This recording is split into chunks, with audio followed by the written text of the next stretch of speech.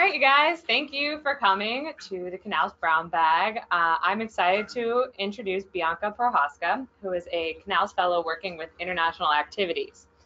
Bianca earned a Bachelor's in Science in Biology and Marine Biology from Florida Institute of Technology, a Master's of Science in Marine Science from the University of New England, and a Doctorate of Philosophy in Ecology and Evolution from Florida State University. Her main research interests lie in studying the physiological ecology of elasmobranchs, which is sharks, skates, and rays, so that the results can be applied to management and conservation. Today, she will be presenting physiological stress in smalltooth sawfish, effects of ontogeny, capture method, and habitat quality.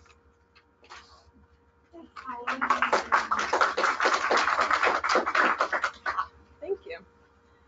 Thank you all for coming today. I'm just going to be presenting some of my dissertation research on smalltooth sawfish.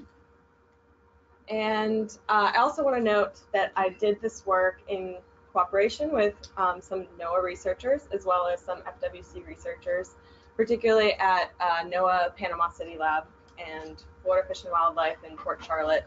And if you are interested in this research at the end, you're welcome to check out our publication online, or I can email you a PDF of it. But the people in red here are the NOAA researchers from the Panama City Lab. So I like to start out just with a really general overview of my research topic during my dissertation work, and basically, why do we care about physiology? So we know that physiology can dictate the life history, behavior, and fitness of an organism, so it's a really important topic in that context. And looking at stress within physiology, the basic definition is that it's a disruption of homeostasis of an organism by intrinsic or extrinsic stimuli that can elicit a compensatory response. And we can use this information from different species to help formulate conservation and management strategies. And so my basic overlying question for all of my dissertation work was just looking at how ecological and anthropogenic forces may affect stress in elasmobranchs. And I also studied this in a lot of other different species of sharks, deep water sharks and a couple species of hammerheads. So a little bit more on sawfishes, because that's what I'll be talking about today. They're a small family of batoids, so they're a species of ray. They're not a shark, even though they seem to have more of a body shape of a shark. And there's 5 living species. They occur in coastal, subtropical, and tropical waters, and they're among the largest batoids. So they can get up to about 5 meters long, which is about 17 feet. And they have a really slow life history, which might be a little bit technical or jargony, but that just means that they mature late in life and they have low fecundity, which are attributes that can make them pretty vulnerable to fishing pressures. So a little bit more background in terms of their distribution in the past. This is their distribution in the Atlantic Basin, the orange here, their historic distribution. In the US, they were found from Texas to New York historically, but their core was always in Southwest Florida, and now they're really only found in Southwest Florida. I'll be using this term a lot, young of the year or YOY, and these are just our 0 to 1 year olds and also small juveniles, and they are born at 70 centimeters, which is about this big, so pretty big when they're born. They inhabit shallow estuaries and coastal bays until they're about 3 years old, reaching about 220 centimeters. And then the adults and large juveniles 100 centimeters or 5 meters in length. And adults and large juveniles will also inhabit shallow coastal estuaries, but they also go offshore into about 100 meters depth of water on the continental shelf.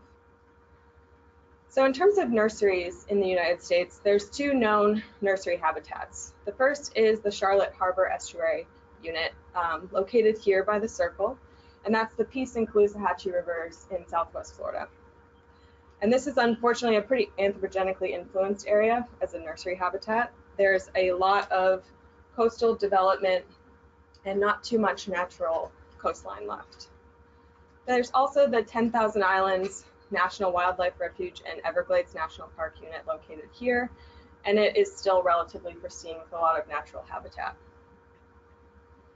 As far as their status, over the 20th century, there's believed to be about a 95% population decline in smalltooth sawfish in the US.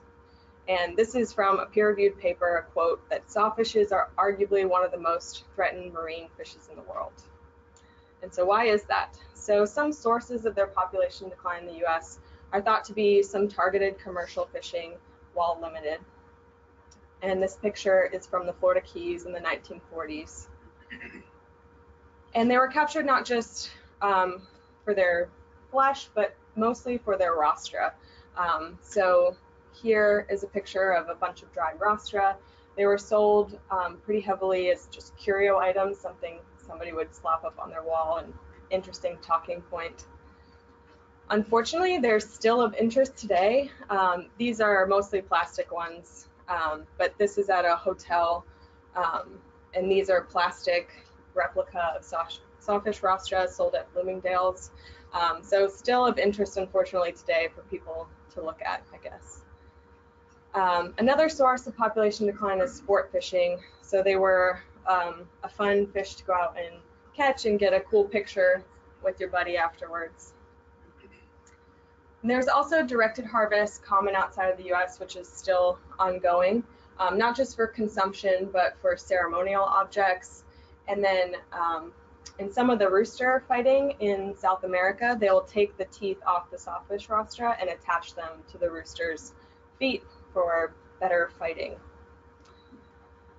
Another source of population decline is bycatch mortality, which is pretty common. They're caught in gill nets, trawls, and on long lines. If you think about this giant hedge clipper they have, it can get entangled really easily.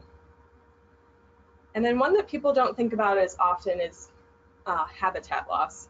So this is kind of a silent threat in terms of population decline. But like I mentioned, sawfish spend a lot of time in shallow coastal estuaries. They really utilize mangrove habitats for protection during those early years. So unfortunately, in Florida, people like to build their houses in those types of habitats. So a lot of mangroves have been taken out, which is probably one of the sources of population decline. Luckily, in 2003, smalltooth sawfish were listed on the Endangered Species Act. And so their current status today, they're listed on IUCN as critically endangered. They're still listed on the U.S. Endangered Species Act, making it illegal to catch, harm, harass, or kill. And they're also listed on CITES Appendix 1 as endangered, which bans international trade. So their current threats are still existing in the U.S. Particularly rod and reel fishermen, they still routinely capture sawfish while not targeted. It still happens, and they can be on the line for up to 1 to 3 hours before the fishermen even know what they have. And they have a pretty good idea what they have, but before they see it and land it at the boat. They're caught in bottom longline fisheries still in Florida Keys. They're caught in shrimp trawls, and this is probably the most direct source of mortality, because when they're brought up in a shrimp trawl, they almost always come up dead or dying. They can become entangled in marine debris very easily, like I mentioned. Federal gillnet fishery, there still have been found to be caught in that fishery as well. Unfortunately, some people, when they catch them, they purposely injure or kill them as well. And habitat loss is still an ongoing problem because people are still building their houses on the coast. So getting back to stress physiology, so when I'm talking about it today, I'm mostly talking about anthropogenic stress. So these are stressors that surpass natural stress. So here's a picture of a crocodile eating a sawfish in Australia. That would be a natural stressor, but this group of guys over here that felt the need to take the sawfish out of the water to get a picture with it would be surpassing natural stress. This is anthropogenic, and it can have direct life history, behavior, and fitness effects, even if it's not a direct source of mortality.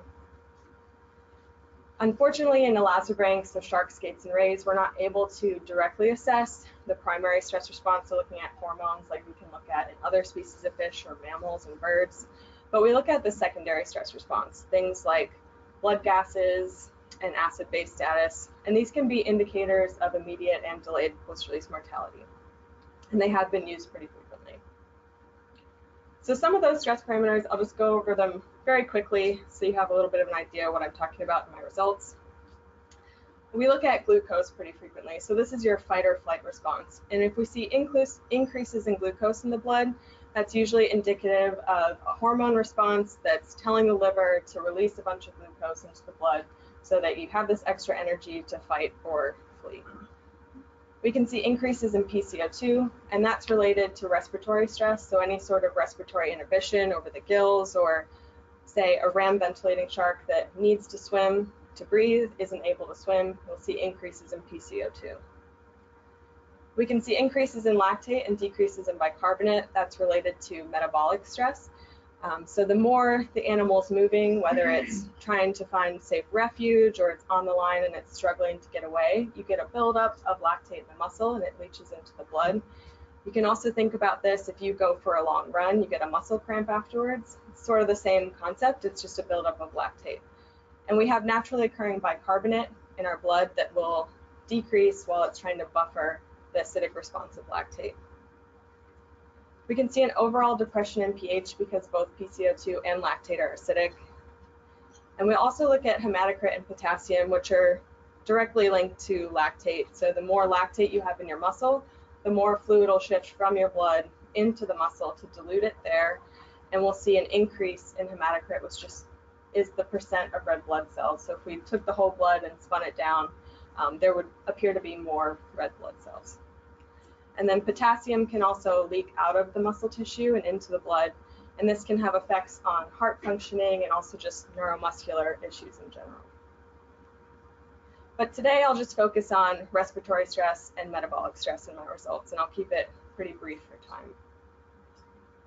So our overall rationale for this study was we really just wanted to understand the response to anthropogenic influences in the smalltooth sawfish so that we could hopefully better inform species-specific management and help the recovery team with the rebound of the smalltooth sawfish population in the US. So my major questions were, does the stress response change over ontogeny? So ontogeny, basic definition, is just different life stages. So the young of the year to the juveniles to the adults. Does capture method affect the stress response? So I'll go over the different capture methods we used right after this. And do anthropogenic influences on those young of the year and juvenile habitats affect their stress physiology? So the first type of capture method I'm going to talk about is longline, and we use this to capture adults and large juveniles. And we would trailer our boat down from Florida State and to the Keys, and we'd do day trips for about a week where we set these scientific longlines baited with ladyfish, trying to mimic what we'd see in the bottom longline fishery. And I have a short video to play describing that.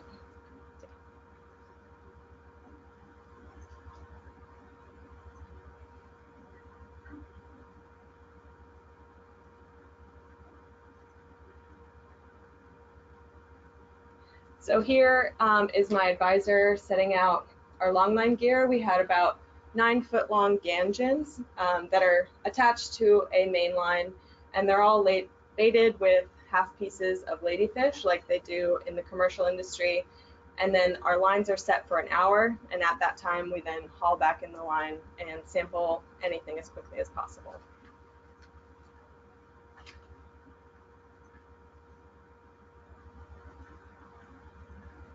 Thank you. It's okay. So then if we did catch a sawfish, we would restrain it as quickly as possible. The first thing we do is we get a rope around its rostra, that's the business end, the end you don't want to get hit with. And then we get a rope around its caudal fin and basically string it up alongside the boat. The animal's in the water the whole time, and we sample it as quickly as possible and get it on its way. And just before there are any questions about it, we've had no mortalities. We acoustically tag and satellite tag almost all of our sawfish, and we've had no more mortalities. Just another picture of us sampling the sawfish. And then we sampled large juveniles and adults in 2 separate regions in this shallow area, which is Florida Bay. It's 2 to 5 meters deep. It's pretty shallow. And then also off the coast, the continental shelf in 40 to 80 meters of water. So then the next capture method we used was gill net, and this was primarily to catch young of the year and small juveniles. And we did this with NOAA Panama City down in the Everglades, and also with FWC in Port Charlotte. And it's kind of hard to see because they blend in really well, but there's a little sawfish there and there. And we set our line perpendicular to shore, and it's pretty easy to tell as soon as you caught anything. We're right next to the gill net the whole time. If we see anything in the net, we jump in the water and go investigate it. If it's a sawfish, we start disentangling it right away and getting blood and sampling it. So that's the first thing we do, is we collect a blood sample as soon as possible. And this is getting blood from a couple of the little ones, and it's a little bit different getting blood from the big guys, a little bit harder. And then I have another video.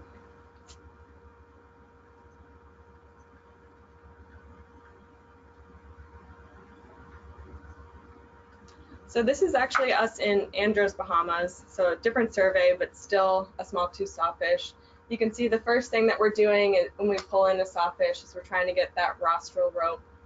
And this guy was actually pretty calm. Sometimes they can be thrashing around like crazy, like that. And then the next thing, we get the line around the caudal fin. And like I said, we're trying to get blood as quickly as possible, so I just jump in the water and start to sample it. Generally, I don't jump in the water. It was shallow at first, but then by the end of this, you'll see I'm swimming. Our boat started drifting into deeper water. But we get the blood sample. That's priority number one after we know that the animal's restrained and safe. So then once we have the blood, we have a meter on the boat that can tell us lactate, bicarbonate, PCO2, and pH immediately. So we know even before we release the animal what these levels are. And then back at the lab, we can analyze glucose using a glucose meter, like some of you may use yourselves. We can analyze hematocrit back at the lab, and then we spin down the remaining blood and we keep the plasma, and we can analyze potassium in the lab afterwards. And we also have a lot of saved plasma that we're hoping to use to analyze those hormones I told you about. There's a group working on an assay to validate that, and hopefully when that's finished, we'll be able to actually look at stress hormones with our blood. So just a quick review of the samples I've collected. We've sampled 83 sawfish for this paper, 42 young of the year, 13 juveniles, and 28 adults. And as far as capture methods, it's pretty spread out. We had 22 shallow longline, 11 deep longline, and 46 gill net. We also had a couple serendipitous captures, 3 on rod and reel, and 1 via dip net, where we just saw one in the water and stuck a dip net in, and we sampled it within about 30 seconds. The last 2 methods are just anecdotal and aren't included in any of my analyses. But I do want to point out here, unfortunately, this isn't a perfect design. We don't have all of our ontogenetic stages sampled in the same way. So it's hard to say exactly if it's capture method affecting something or age. But just keep that in mind and know that the results are confounded like that, but we did the best that we could. So looking at ontogeny and capture method, and I'm just going to go through those 2 parameters that I mentioned so I don't bore you all. But first, PCO2, so that's respiratory stress, if you remember. Higher concentrations would be indicative of higher respiratory stress. So looking over ontogeny, here is young of the year, juvenile, and adult. We saw significantly higher concentrations in our young of the year, higher concentrations in juveniles than adults. But we're not sure if that's affected by capture method as well. So we looked at gill net only captured young of the year and juveniles, since they were also caught by the same method. And when we did that, we saw no significant difference. There is certainly slightly higher concentrations in young of the year, but it wasn't significant. So it's likely that it's the capture method that's driving these higher concentrations, which isn't super surprising. Gill net being that the animal is completely restricted and there's potential impediment of ventilation versus a long line where the animal's free to swim. So it's likely capture method increasing these PCO2 concentrations. And then I also included here the rod and reel and dip net, just for context, but still pretty anecdotal. Other studies on elasmobranchs have found that there were higher concentrations of PCO2 in rod and reel and gillnet captured elasmobranchs as well. So that's not entirely surprising. It could be the active retrieval during rod and reel capture that's driving that increase in PCO2. In terms of these concentrations compared to other elasmobranchs that have been studied, because sawfish have not been studied before, our concentrations are in range with other sharks that have been studied and other rays that have been studied. Average concentrations range from 4 to 14 in TOR. So we're falling in that range, and these are also of concentrations of animals that have survived capture. For lactate, if you remember, this is related to metabolic stress. So the more you're moving, the higher concentrations of lactate we would see. For ontogeny, we didn't see any significant differences over those life stages. We did see a lot more variation in young of the year, but it wasn't significantly different. If we look at only gillnet captured young of the year and juveniles, we do see a significant difference, but again, it's probably being driven by that a lot of variation in the young of the year stage. So it could be age that's driving this difference. Maybe there's more frequent energetic demands in that young of the year stage. They're probably trying to seek refuge more frequently than larger juveniles. And there's some other factors I'll talk about in the next section. And then if we look at capture method, there was no significant difference, just again, a lot more variation in gillnet, but that's probably being driven by those young of the years, making up the majority of that class. Rod and reel and dipnet were very low for lactate. Like I had mentioned, for the dipnet, we captured and sampled that animal in 30 seconds, and the lactate response really takes 3 to 6 minutes to occur. So it's not surprising that both of those capture methods were pretty low. And just to mention, I think I said this already, but lactate's one of the best indicators of post-release mortality in elasmobranchs. It's been noted in a lot of different scientific studies. And in terms of our concentrations, they're coming out very low compared to other published numbers. They're most close to southern stingrays after capture, which have on average 3.1 millimoles per liter. So this is indicating that they're pretty resilient to capture, at least in terms of lactate. For context, sharks can range anywhere from 4 to 50 millimoles per liter in lactate, and dead or dying blue sharks typically have around 20 millimoles per liter. So our highest concentration was even half of that, which is pretty promising. Results in terms of habitat loss. So if you remember the 2 different nursery habitats I mentioned, down here is Florida Bay and Lower Everglades, and then this next star is Upper Everglades. This is the Caloosahatchee River, and this other star is the Peace River. And these bottom 2 represent those more pristine habitats, and these upper 2 represent the 2 more altered habitats. So in terms of PCO2, we didn't really see any significant changes between the 2 different habitats, which isn't surprising. It's probably more linked to capture method, and all of these were captured in the same way. For lactate, we saw significantly higher concentrations in the altered habitats, which again could be linked to that habitat loss. So they're probably trying to seek out refuge more frequently, which is causing just an overall chronic increase in lactate in their blood. And noting time, I'm going to try to go through this a little quickly. So just general conclusions. Gillnet likely is inducing greater stress because of the limitation in mobility and possible impediment of ventilation. Sawfishes seem to have a similar or less pronounced stress response to other elasmobranchs that have been studied. They're more similar to more resilient species, and if you were to look at all of the parameters that I didn't discuss today, we saw similar results in those as well. And there's possibly chronic metabolic stress occurring in those regions of habitat loss, which is unfortunate, likely from less refuge from human-predator interactions. And this can cause behavioral and physiological compensations, and it can get down to population level effects, things like affecting immune systems, reproduction, and growth.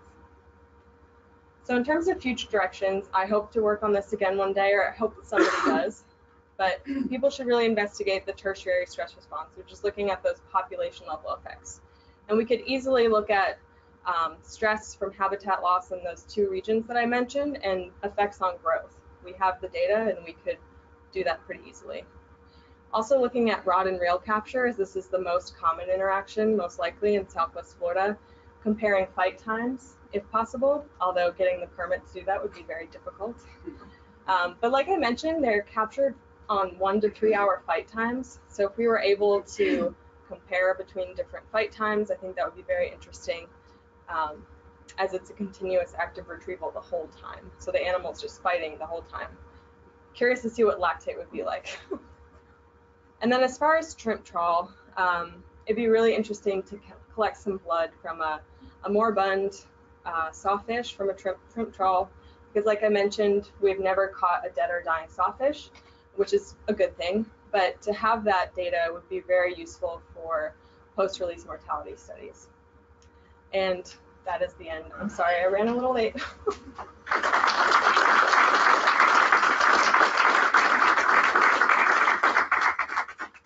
Thank you, Bianca. So we have time for just 1 or 2 questions. So as I remember correctly, you didn't see a significant effect of age class with lactate, correct? But you did see based on site, based on some margin. Yes. Did you look at any interaction terms with that? I did, but Could you also, repeat the questions? oh, sorry. So Zach was asking if I saw any interactions between site and capture method. And unfortunately, with our young of the year, we only ever captured them by the one capture method, except for the dip net and rod and reel, but our sample sizes would have been too small to really look at an interaction there. But that would be ideal if we were able to do that. Anybody else? I have a quick question. You said the lactate doesn't really change much about 4 to 6 minutes. You do blood draws, I can catch them. Wouldn't it be kind of a good comparison to do one hanging hot and then 3 minutes later? So, spoiler, with all of our longline captured sawfish, we do that. I take a blood sample immediately, and I also take another blood sample before we release them. I'm probably not even allowed to say that I've done that, but the results are actually, there's not too much of an increase in lactate for most of them. And I actually have another figure. Could you go to this one? 56. Just to give you an idea, we caught a pregnant mother in Andros, and we actually had her restrained for quite a long time. And this red here is her beginning lactate. We sampled her really quickly. It was at about 1, and then her release lactate was about 3.5. We had her for about an hour and a half because she pupped 5 pups. And the fact that her lactate only increased by 2.5 is pretty good. It's still on the low end. You guys put those pictures up on the website, did you? They are online. I don't know if they're on the NOAA website, but I know they're online. And there's a video of it on YouTube of the birth and everything. Didn't have time to show it today, but if you're interested, I can also send you the links. I have lots of videos if you're interested. Okay, thank you, Bianca. We're just going to take a quick 2-minute break before the next presentation. So stay tuned.